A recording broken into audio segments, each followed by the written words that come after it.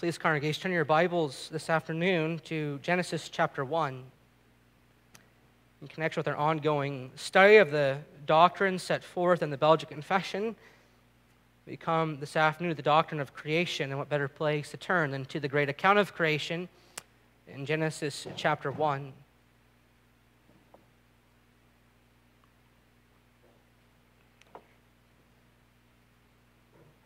Read Genesis chapter 1 through verse 3 of chapter 2. This is God's holy, inspired, and infallible word. In the beginning, God created the heavens and the earth. The earth was without form and void, and darkness was over the face of the deep, and the Spirit of God was hovering over the face of the waters. And God said, "Let there be light." And there was light. And God saw the light was good. And God separated the light from the darkness. God called the light day, and the darkness he called night. And there was evening and there was morning the first day. And God said, "Let there be an expanse in the midst of the waters, and let it separate the waters from the waters." And God made the expanse and separated the waters that were under the expanse from the waters that were above the expanse. And it was so. And God called the expanse heaven. And there was evening and there was morning the second day. And God said, "Let the waters under the heavens be gathered together into one place, and let the dry land appear." And it was so. And God called the dry land earth, and the waters that were gathered together he called seas, and God saw that it was good. And God said, "Let the earth sprout forth vegetation, plants yielding seed, and fruit trees bearing fruit, in which is their seed, each according to its kind on the earth." And it was so. The earth brought forth vegetation, plants yielding seed according to their own kinds, and trees bearing fruit, in which is their seed, each according to its kind. And God saw that it was good. And there was evening and there was morning the third day. And God said, "Let there be lights in the expanse of the heavens to separate the day from the night. And let them be for signs and for seasons and for days and years. And let them be lights in the expanse of the heavens to give light upon the earth." And it was so. And God made the two great lights, the greater light to rule the day, and the lesser light to rule the night, and the stars. And God set them in the expanse of the heavens to give light on the earth, to rule over the day and over the night, and to separate the light from the darkness. And God saw that it was good. And there was evening and there was morning the fourth day. And God said, "Let the waters swarm with swarms of living creatures, and let birds fly above the earth across the expanse of the heavens." So God created the sea creatures and every living creature that moves, with which the waters swarm according to their kinds, and every winged bird according to its kind. And God saw that it was good. And God blessed them, saying, "Be fruitful and multiply, and fill the waters and the seas, and let the birds multiply on the earth." And there was evening and there was morning the fifth day. And God said, "Let the earth bring forth living creatures according to their kinds, livestock and creeping things, and beasts of the earth according to their kinds." And it was so.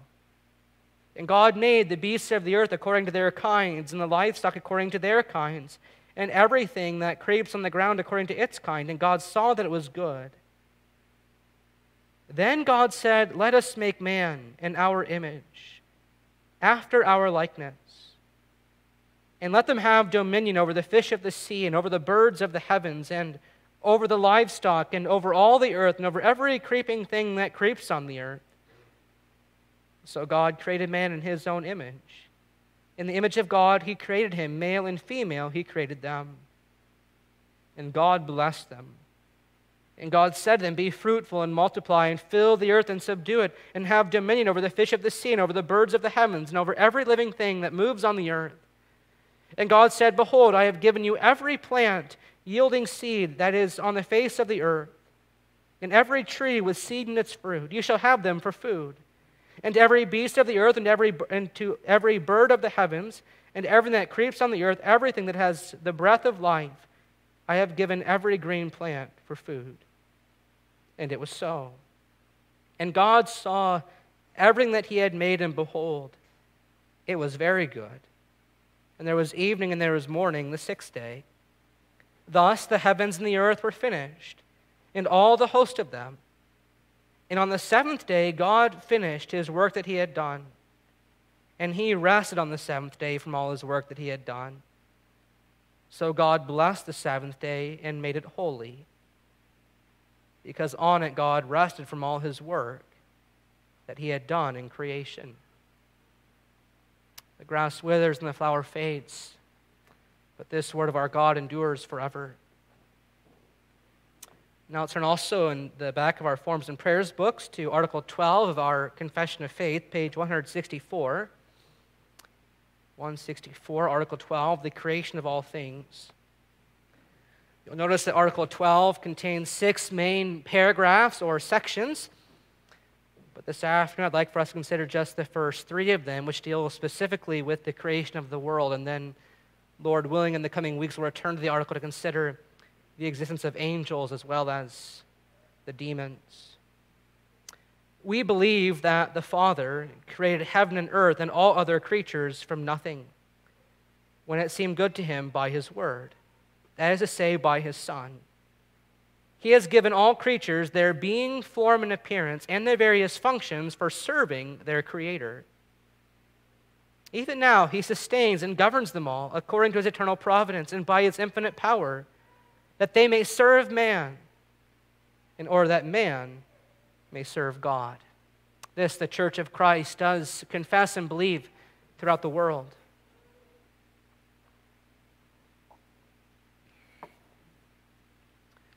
Dear congregation of the Lord Jesus Christ, the psalm that we sang just a few moments ago raises what is one of the most important questions that can be raised on this side of glory. And the question is this: if the foundations are destroyed, what shall the righteous do? And if you paid attention to the words of that psalm, to Psalm 11, then perhaps you noticed that 2 answers were given. The first answer seems to have come from David's counselors. What should the righteous do when the foundations are destroyed? According to David's counselors, the righteous should flee. They should run away and not look back. They should flee like a bird to the mountains far away. For the godless take aim with their bow and their dart. Like snipers they shoot at the upright in heart. What should the righteous do if the foundations are destroyed? They should run away. That's the first offered solution.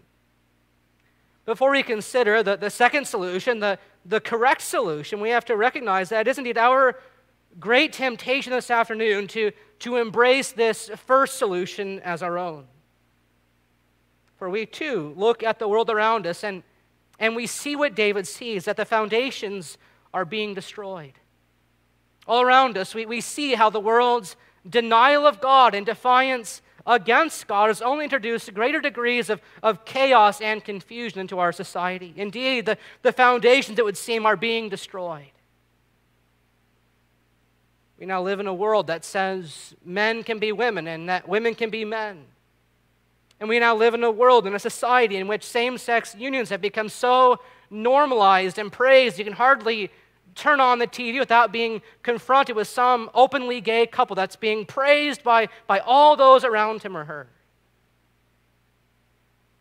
And these divergent views on gender and human sexuality are, of course, simply part for the whole. Because all this confusion that now surrounds gender and human sexuality is simply the fruit of previous attacks on the foundations. Those long-standing attacks of secularism and feminism, those long-standing attacks on the foundation, such as relativism and pragmatism and materialism.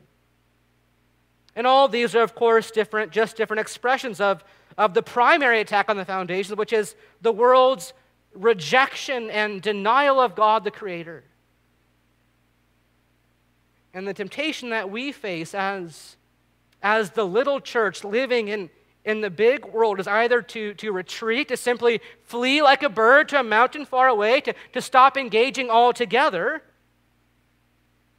or to simply give in, to buckle under the pressure so that we begin to look and sound just like the world, which many churches of our day have sadly already done. And so much so that they've become nothing but empty shells of their former selves. We know that when A church parts ways with the word of the Lord parts ways with the church. And the glorious Christ, Revelation 3, spits out that church out of his mouth. But how does David respond to the solution proposed to him by his counselors? He says, "The Lord is my refuge." How then can you say, "Oh, flee like a bird to your mountain away"? Be sure that the Lord in his temple on high, in heaven enthroned, over man casts his eye. When the foundations are being destroyed, David tells us that rather than shrinking back or simply giving in, the righteous lift up their eyes to the Lord who sits enthroned in the heavens.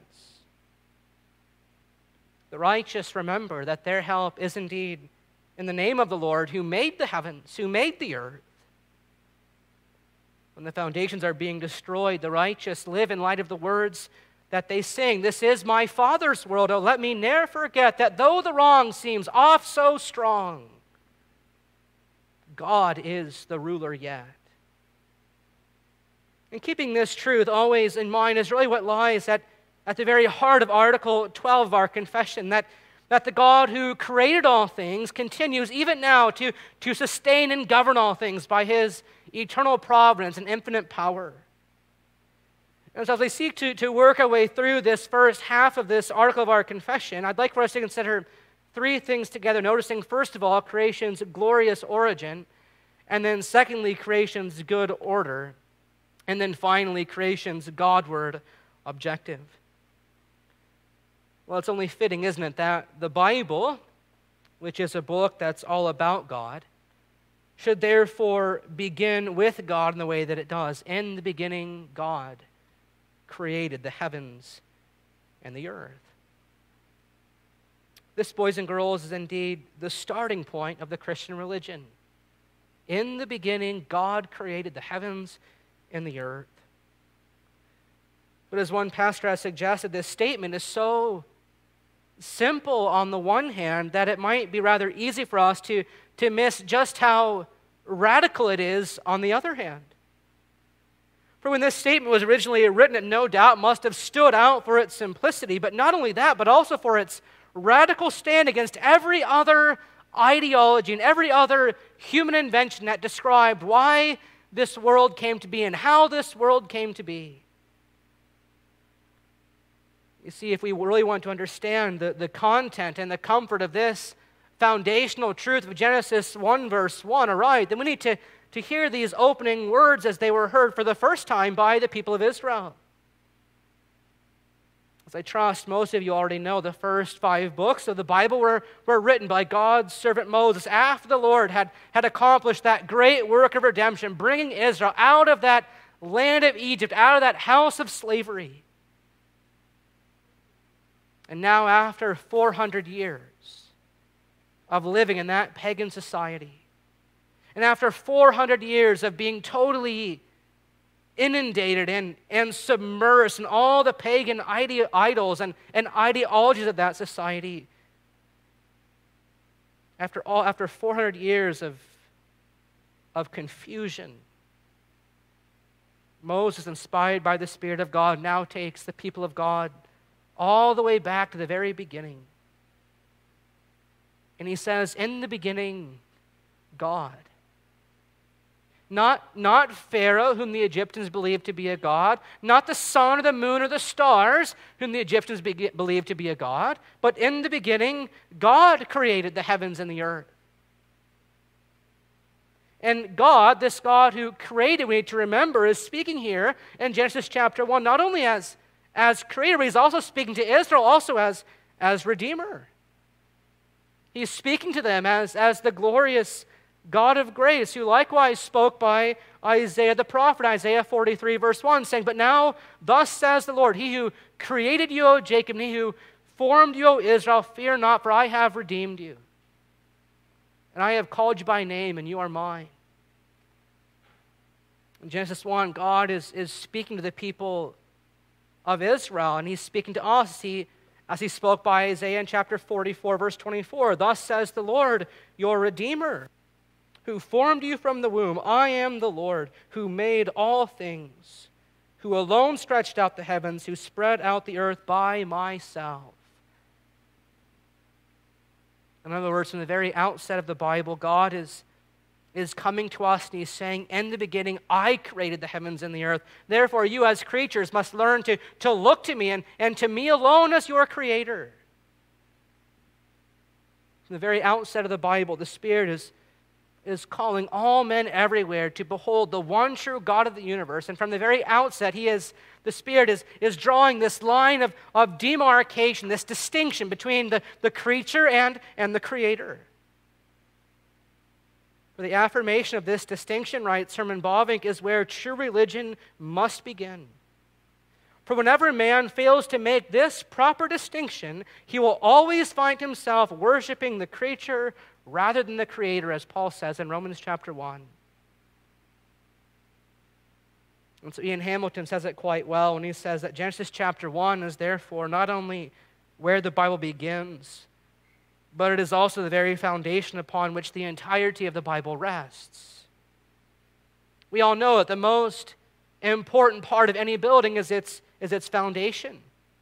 If a building, no matter how beautiful it may be on the outside, if that building has a poor foundation, then it's simply a disaster waiting to happen. But thanks be to God that the message of the gospel that we proclaim rests upon a sure foundation that can never be destroyed in the end. And that the whole edifice of the Word of God rests all its weight on this first verse of the Bible. In the beginning, God created the heavens and the earth. In this opening chapter, we discover why the world is here rather than not here. Here we discover who we are and why we're here and rather than being not here. And here in this opening chapter, in this opening verse, we're confronted with the glorious majesty of God, who of his own goodness and grace created heaven and earth and all creatures from nothing when it seemed good to him by his word, that is to say, by his Son. Out of nothing, ex nihilo, God spoke the world into existence. It's not as though God took something that was already there and then rearranged things and formed things. That, of course, is the nature of our little lowercase creations. We don't call anything forth out from nothing, but we simply build with what God has given us to build with. We build, we craft, we sculpt, but not God. God created the world out of nothing. Spoke it into being. And although we can't begin to comprehend what that even is, how can something come out of nothing, out of no thing? By faith, as the author of Hebrews, we understand that the universe was created by the Word of God, so that what is seen was not made out of things that are visible. Hebrews 11, verse 3. In Genesis chapter 1, we're confronted with creation's glorious origin. And this, we discover, congregation, is truly the great need of our world today, just as it was the great need for the people of Israel back in the days of Moses. Our world stands in desperate need of being reacquainted with its Creator. Our world today, like the people of Israel, stands in desperate need of being transformed by the renewal of their minds. And to bring about that renewal of the mind, to confront all those pagan ideologies of Egypt, Moses describes creation's glorious origin. In the beginning, it was God who made the heavens and the earth. And this Moses does not only to repudiate the ideologies of Egypt and of the world, but also he does that Israel might rest in the comfort of being created by this God who knows them. He is seeking to press upon the people of Israel that Israel can rest in the reality that their destiny is not left up to the false and fickle gods of Egypt, but that rather they might see that their destiny is held by the hand of the one true God of the universe. Congregation, herein lies our own comfort tonight. Herein we find the answer and the solution to to the world's greatest need, which is to be reacquainted with the triune God who made the heavens and the earth. Here in Genesis chapter 1, the lie of atheism is exposed for the folly that it really is. As the psalmist says in Psalm 14, it is only the fool who says in his heart, there is no God. In the beginning, God created the heavens and the earth. With these opening words, says John Calvin, it is as if God were enlightening us to draw us to himself and to make us aware that he is the fountain and origin of all things, that everything depends on him, and to make us aware that everything is founded and sustained by his power. Hence, the world from its heights to its depths is like a mirror to compel us to contemplate God. In other words, Genesis chapter 1 is simply saying, behold your God. Behold your God. Look to him and lean upon him, for he is your maker, and he is your only helper when the foundations appear to be being destroyed. For he's not some impersonal or ambivalent God like the false gods of Egypt. But he's the one true God, the personal God who can be known. And this we discover is who God has been from all eternity. From all eternity, God was known within himself as the Father and the Son and Spirit dwelt together in perfect unity and in eternal communion with each other.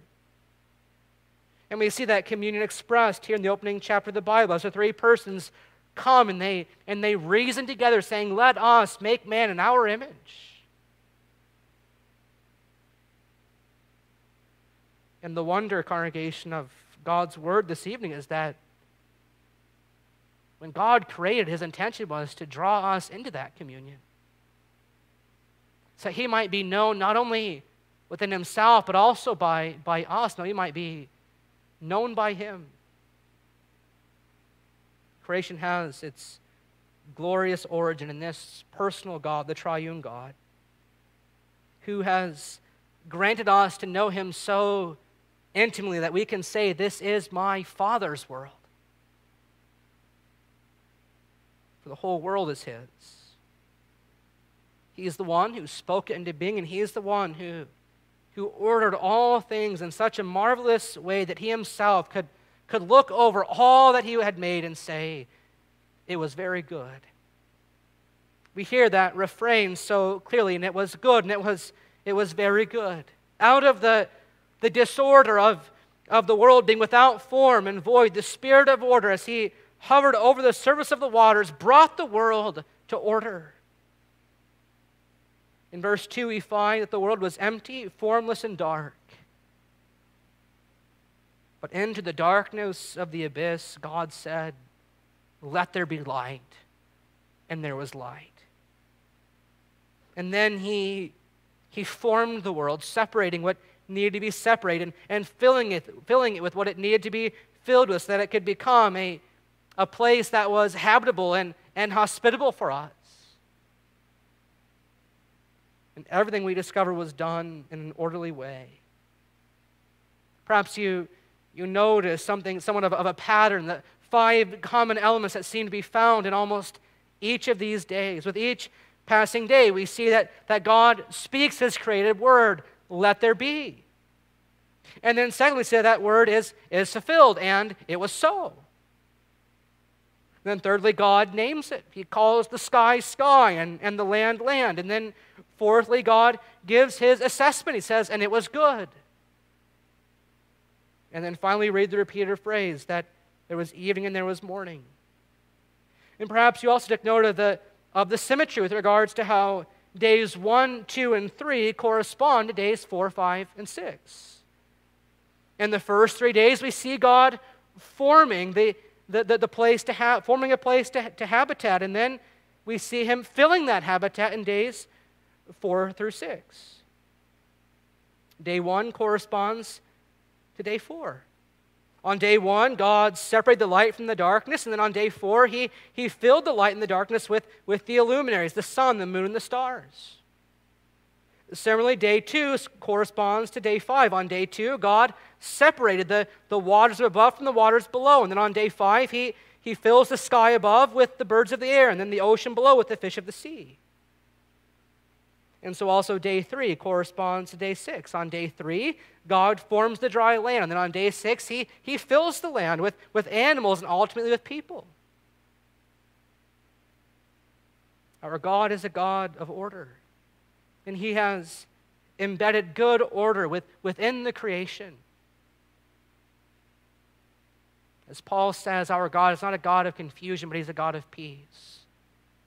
And that we might reflect that orderly way of God. What does Paul say? He says to the church in Corinth, let all things be done decently and in good order, because our God is a God of order.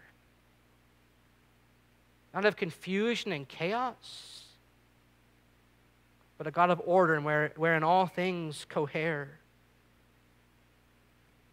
While I'm not going to belabor the point this evening, I see no good reason for why we'd imagine that these days are anything less than normal days as we know them.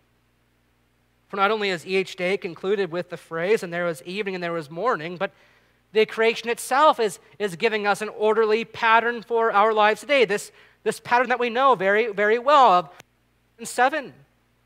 Of working 6 days and resting the 7th day, as God highlights in Exodus chapter 20 in the 4th commandment. And so we confess in Article 12 of our confession that our God is indeed an orderly God. That he has given all creatures their being, form, and appearance, and their various functions for serving their Creator.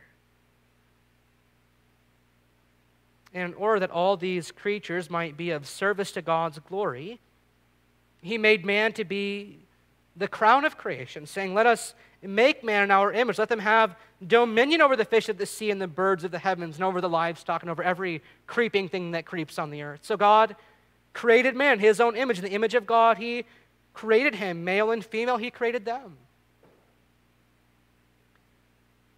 And if you haven't already had the chance to peruse your copy of the New Reformation Catechism on Human Sexuality, you may want to take a special look at that catechism, especially that drives these points home, where Reverend Gordon, especially in questions 5 and 6, sets forth the scriptural teaching that in making us male and female, God established a natural order in the creation that is good for us as his image bearers.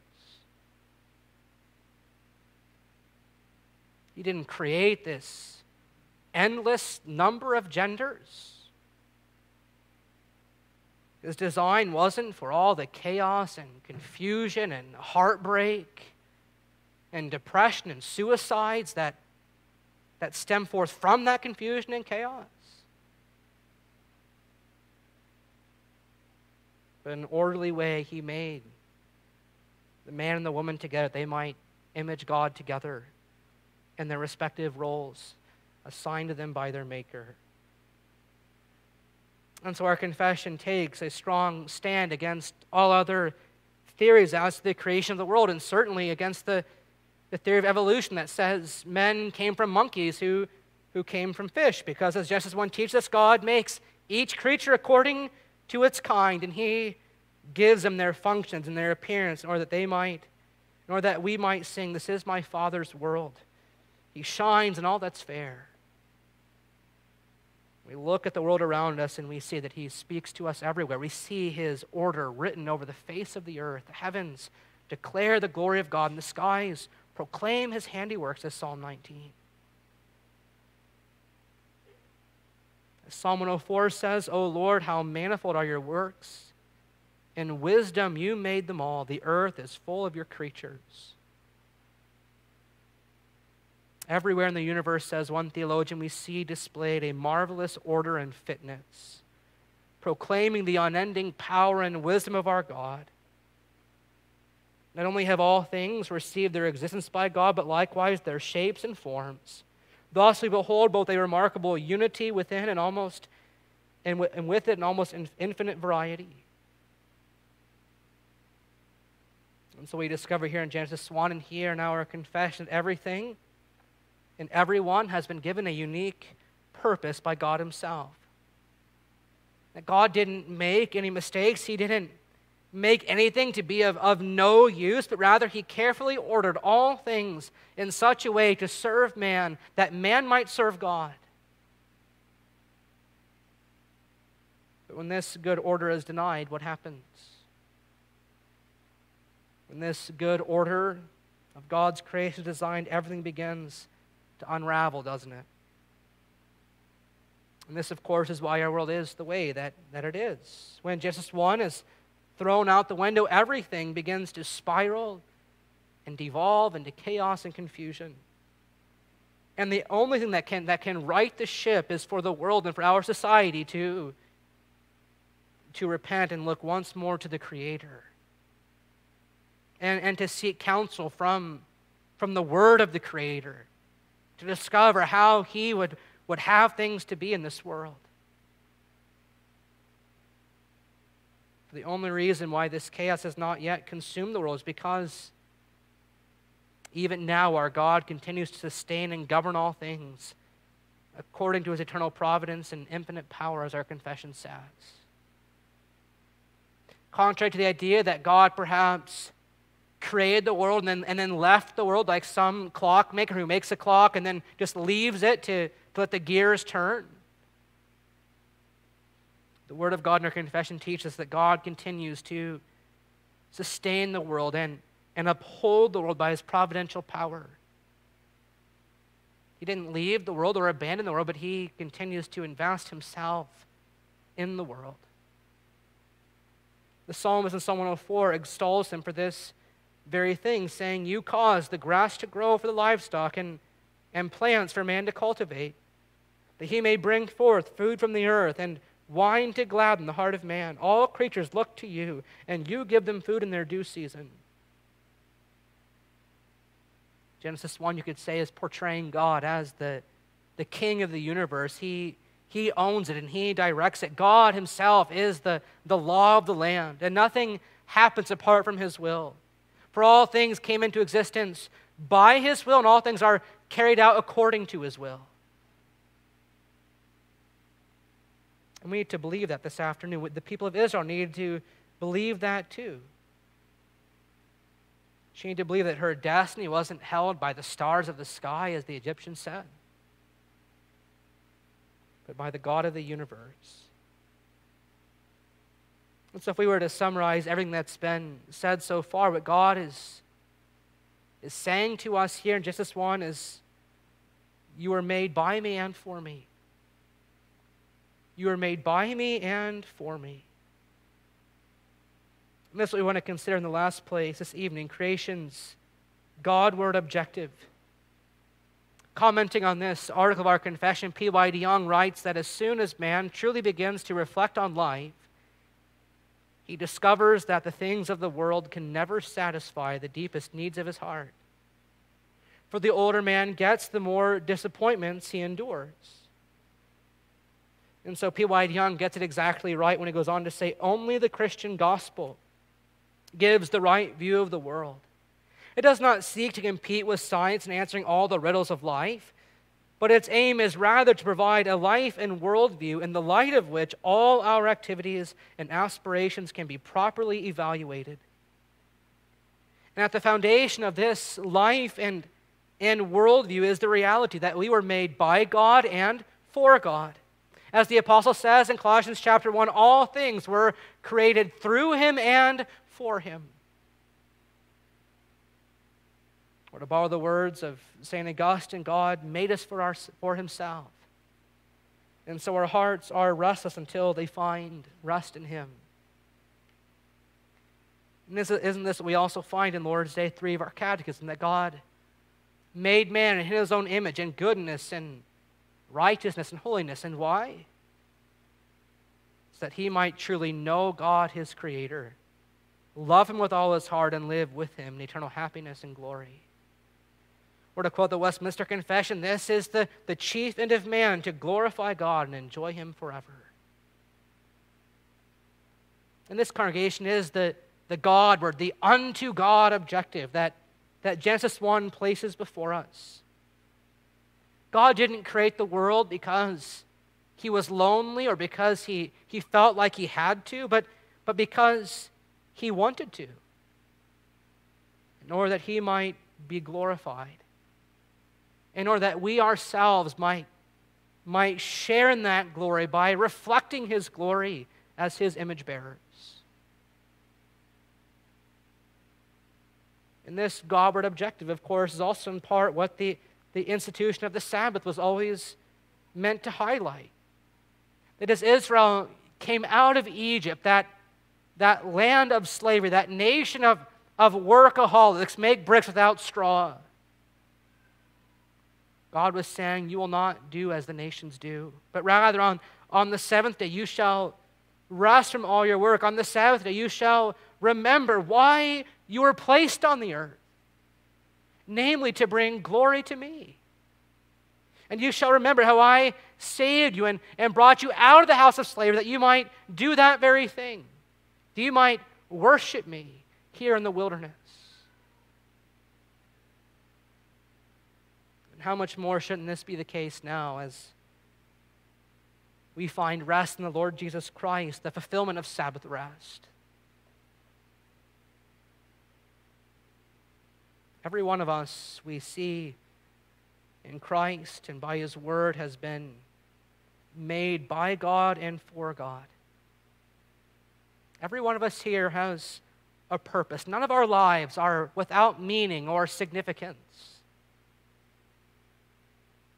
All of our lives matter.